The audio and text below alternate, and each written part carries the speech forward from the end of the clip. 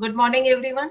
At the outset, we would like to thank the scientific chair, Dr. Manoria sir, and the chairperson, Dr. Mahapatra, for giving us an opportunity to chair a session in this National Symposium on Cardio-Diabetic Conclave 2021 of our revered teacher and mentor, Dr. Manoria sir. He's an excellent orator and needs no introduction to the august audience. He is a director Manoria Heart and Critical Care Hospital, Bhopal. He is a former professor and head Department of Cardiology, Gandhi Medical College, Bhopal. He's been the past national president of CSI, API, and ICC. He's a past chairman of Hypertension Council, Asian Pacific Society of Cardiology, and past vice president, SARC Cardiac Society. He has had many prestigious awards to his credit, and he has organized several national and international conferences over the last 40 years, including First World Congress on Cardiometabolic Medicine 2019, Mumbai. He has several publications to his credit and has delivered more than 500 lectures and various conferences.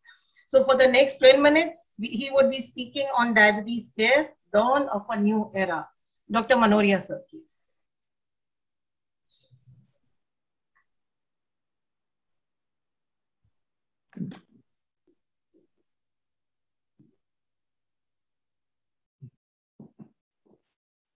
Good morning, everybody.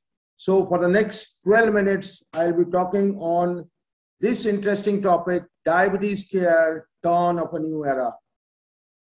During the last couple of years, there has been a sea change in diabetes care, both in terms of enhanced understanding and in the availability of a panoply of newer therapeutic options.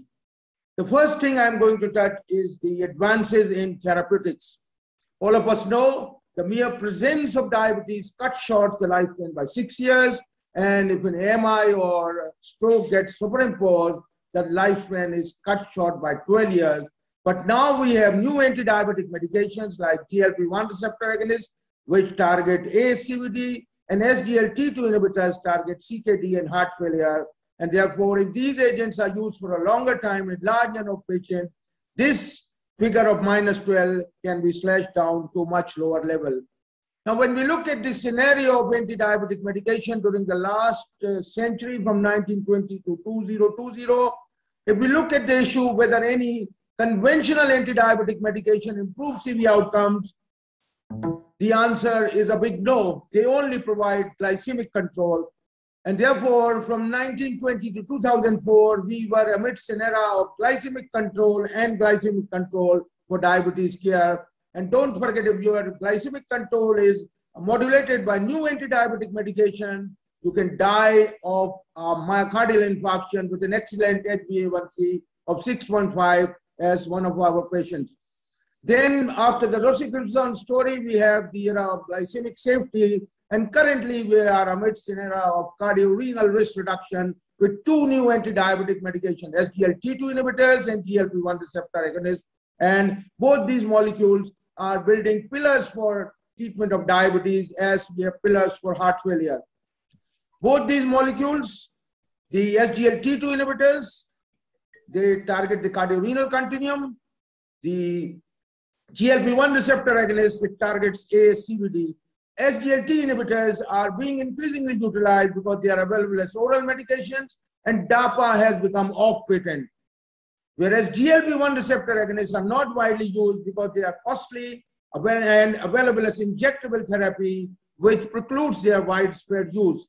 But now, for the first time in the world, we have polypeptide available in a pill and oral semaglutide, which is already launched in 5 countries across the globe, will be shortly available in India, and we are awaiting that day to rejoice the launch of this unique innovation. SGLT2 inhibitors have become panacea for heart failure. They improve the outcome of HFrEF, and they also improve the outcome of HFpEF, as per the Emperor presented day before yesterday. SGLT2 inhibitors have completed the entire circle of cardiovascular continuum. We have trials with primary prevention, we have trials with secondary prevention, we have the trials with HFrEF and HFpEF. And no single molecule in the world has ever improved the outcome of HFrEF and HFpEF. In fact, SGLT2 inhibitors are the first evidence-based target for treatment of HFpEF. And they also improve renal outcomes, as we'll see. So SGLT2 inhibitors not only target the whole CV continuum, they also target the cardiorenal continuum. They decrease hospitalization for HF as shown by several trials. And this benefit is seen whether you have ACVD or no ACVD. And prevention of hospitalization of heart failure is a great event because every rehospitalization takes the patient closer to death.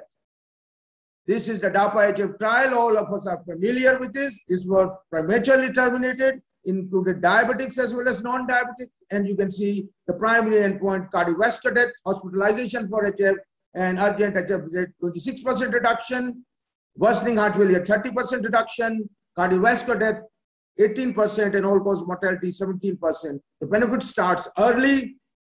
And the first big message was diabetics as well as non-diabetics both show equal benefit. The second big message was shown benefit on top of ARNI. And the third big message, it is poised to postpone device therapy in heart failure. More benefit in NYHA class 2 heart failure, so they should be initiated early. Prior hospitalization, more benefit, non-ischemic, more benefit, and they are very safe molecules. 2020, we have the Emperor reduced trial, which has shown similar benefit, except some minor differences at the all-cause mortality and cardiovascular death, which was significantly decreased with the DAPA-HF, was not decreased with empagliflozin. And this is the landmark trial, which was presented in ESC recently, Emperor Preserve trial. And this is the first trial which has shown positive result in HFpEF, a 21% reduction in the composite primary endpoint of cardiovascular death, hospitalization for heart failure, which is driven mainly by decreased hospitalization for heart failure. And there's no change in the cardiovascular death or no change in the all-cause mortality. There was slowing of the decline in EGFR,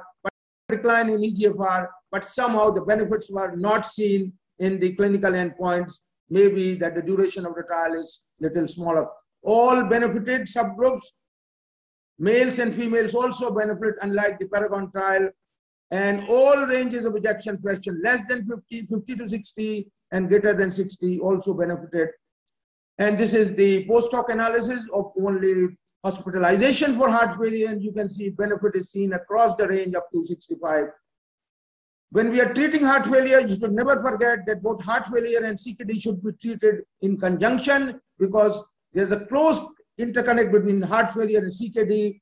The cardiorenal continuum should be targeted as a whole, and never forget targeting kidney disease triggers benefit for the heart failure. And this is being the missing link for many years, which we have now recognized. CKD is classified on the basis of EGFR and the albuminuria.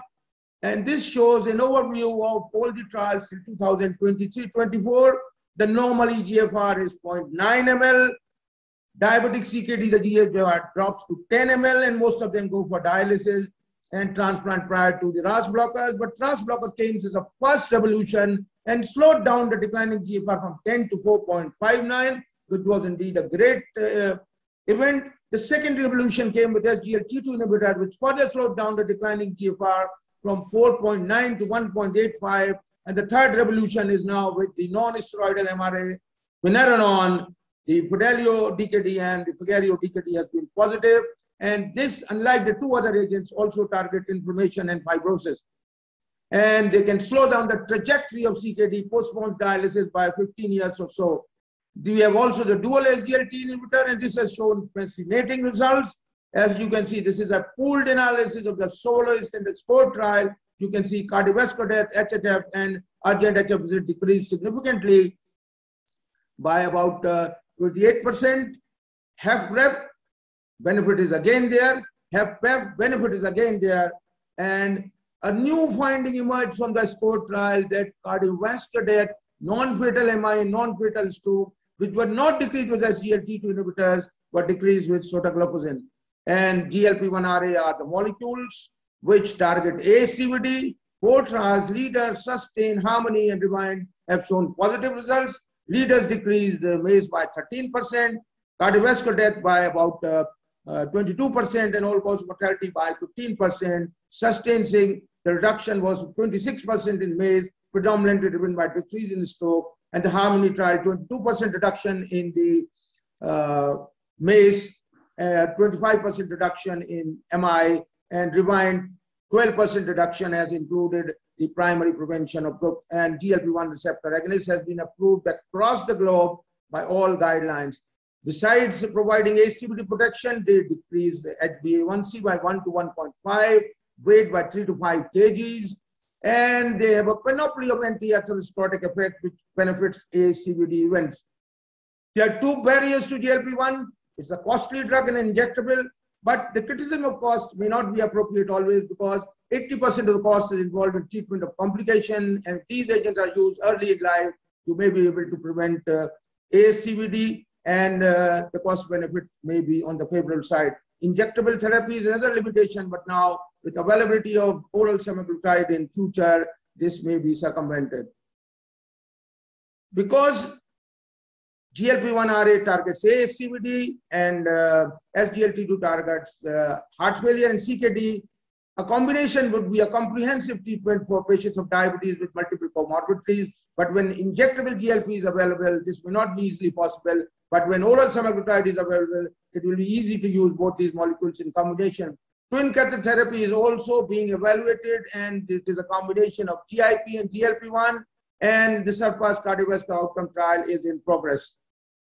We have also, in an era of a disease-modifying approach for treatment of hyperglycemia, you can see we have the GLP-1 receptor agonist, which targets 6 of the 8 components of the amino octet.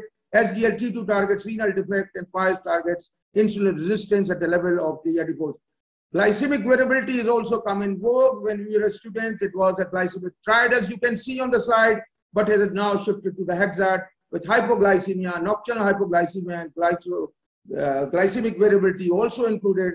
But another thing should also be included, I personally feel, is the recovery from hypoglycemia is also an important visit. If you are looking at glycemic variability, you can look at the peaks and troughs, and with similar HbA1c hemoglobin, you can have different troughs and peaks. So the glycemic variability should be targeted, and this is the time in range. 70% of time, your glucose control should be in the range of 70 to 180. These are the level 1 and 2 peaks, and these are the 2 troughs for hypoglycemia. Hypoglycemia should be minimized. If your TIR is deranged by 10%, there is increase in the microvascular complications, and time for change has come, and most of the professional bodies are now 1 minute left. Is important.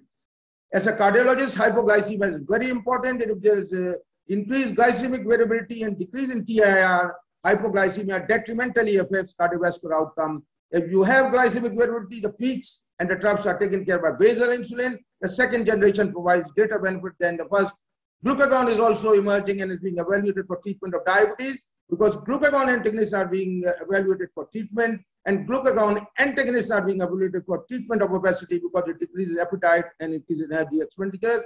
These are the antagonists which are being evaluated for diabetes, and these are the agonists which are being evaluated for the treatment of obesity. Hypoglycemia is detrimental. It mediates through several pathways.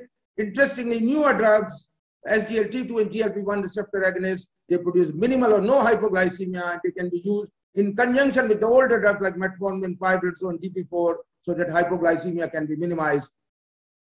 Lastly, hereditary, all of us know, plays an important role in development of diabetes. Please remember, your genetics load the gun, your lifestyle pulls the trigger. So even if you have a family history of diabetes, adopt healthy lifestyle to postpone diabetes. And in summary, gone are the days when diabetes was treated merely by glycemic control. We are now powered to improve heart failure, CKD, and ACVD outcomes of diabetes by SGLT2 inhibitors and GLP-1 receptor agonists. Polypeptide is now available as a pill for the first time in the world as oral semaglutide. Glycemic control is now being better monitored and understood by CGM and TIR, and twin catheter therapy and glucagon antagonists are being evaluated for future therapies, and hypoglycemia should be minimal or absent, and this is indeed a feature of new anti-diabetic medications. Thank you very much for your kind attention.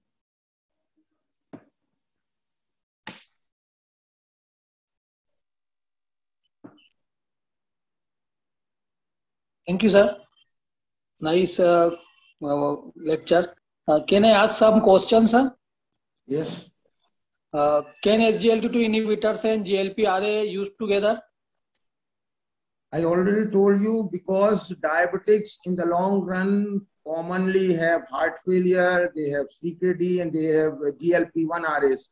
So there is a plea to use both these agents once patient has all these comorbidities. When GLP-1 is available as injected therapy, it was a difficult proposal because many patients don't agree for an injectable therapy. But when oral semaglutide becomes available, they can be used together with oral SGLT2 inhibitors. Sir, can I ask? Yes. My question, sir, is the trial presented yesterday, which you have elaborated, emperor preserved, will it be a class effect? So far as heart failure is concerned, this is a signature effect. We have seen it in heart failure with reduced ejection fraction. We are awaiting the result of the DELIVER trial. With DAPA, if the DELIVER trial also comes out to be positive, it will be a signature effect both in HFrEF as well as in HFpEF. But HFrEF, this is a signature effect across all SGLT2 inhibitors. Thank you, sir. Sir, one more question. Yeah. What is the difference between the steroidal MRAs and non-steroidal MRAs? The steroidal MRAs are spironolactone and apleneron, and they produce benefit in heart failure. We have landmark trials like the RAILS, we have other FSS and MPSS, and they have detrimental effect on the kidneys. Whereas the non-steroidal MRAs, like apleneron, they have beneficial effect on the kidneys. Potassium elevation is very mild, and they are not used in the treatment of refractory hypertension like the spironolactone, which is used as the core drug in hypertension. And as alluded, Fidelius DKD trial was positive with apleneron. So that is the basic difference between both these. Thank you, sir. I would like to ask one question, sir. When oral semaglutide would be available in India, what would be the dose in diabetic patients? And my second question is, why is it not degraded in stomach like other polypeptides? See, if you use oral semaglutide, it will be degraded in the stomach because of low pH, because of proteolytic enzyme. But in oral semaglutide, it is co-formulated with SNAC, which increases the local pH, so avoid degradation by proteolytic enzymes. It increases solubility, so there's more penetration into the blood, and also increases the bioavailability of the drug. So these are the reasons why it is not degraded. Regarding your second questions, the dose, we usually start with a lower dose to avoid the side effects. So 3 milligram once daily for 1 month, then we can increase it to 7 milligram once daily for the next month, and then the optimum dose of 14 milligram daily for the next month. So the titration is achieved usually in 3 months. We see Dr. Ekedas here. As you rightly said, in the clinical trials, most of the people, most of the effects we get at the 7 milligram. 14 milligram we don't extend, don't go to 7 milligram. And sometimes if the side effects are more, you rightly said 1 month, we can wait up to 2 to 3 months also. But 3 to 7 milligram, we get all the thing. Now, I just want to ask you one thing, that, the cardio-renal and the metabolic benefits of the SGLT2 has been, you are beautifully, I really congratulate you for the wonderful review. Yesterday evening, we had a presentation by Chantal Matthew and by David Sten in one of the meetings with Bridge Mucker organized called on obesity, and the exact data on the GLP-1, SGLT2, what Alok asked, was presented, and it was found that the results are of a far-reaching consequence. I just wanted to know from you one important issue, that the benefits in the non-diabetic population also, PC, has been very well documented. So have you started using SGLT2 inhibitors, which are available plenty in the market for the non-diabetic population with the cardiac problems? We have been using for quite some time, and the results are fascinating, both in diabetic and non-diabetic patients.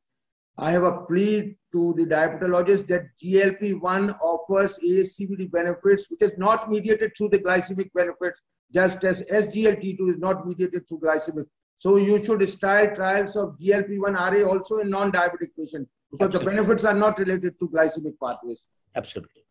Dedicated non-diabetic trials. Yeah. Thank you. Or maybe a combination.